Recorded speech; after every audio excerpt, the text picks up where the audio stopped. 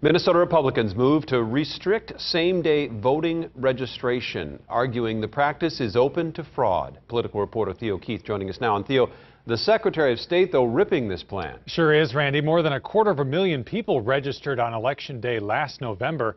Under this plan, their vote wouldn't automatically be counted.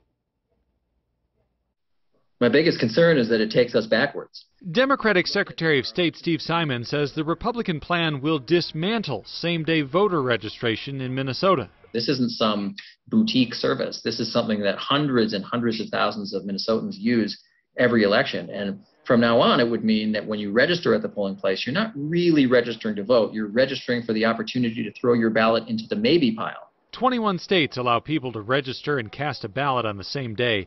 The GOP plan says same-day registrants would have to cast a provisional ballot that could later be challenged. It also eliminates the practice known as vouching, when a registered Minnesota voter signs an oath confirming an unregistered person's address. Republicans say Minnesota's laws invite fraud.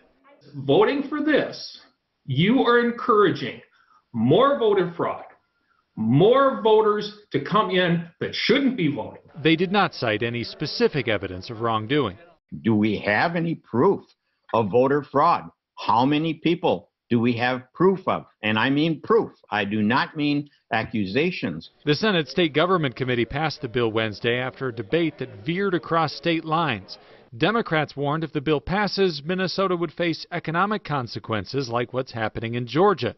Major League Baseball has moved the All-Star game from Atlanta after new voting restrictions became law. Minnesota Republicans called it political. They're going to learn, just like the NFL learned, that politics does not belong in Major League sports.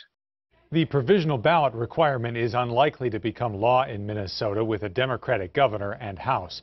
In fact, the House is moving in the opposite direction as the Senate on this.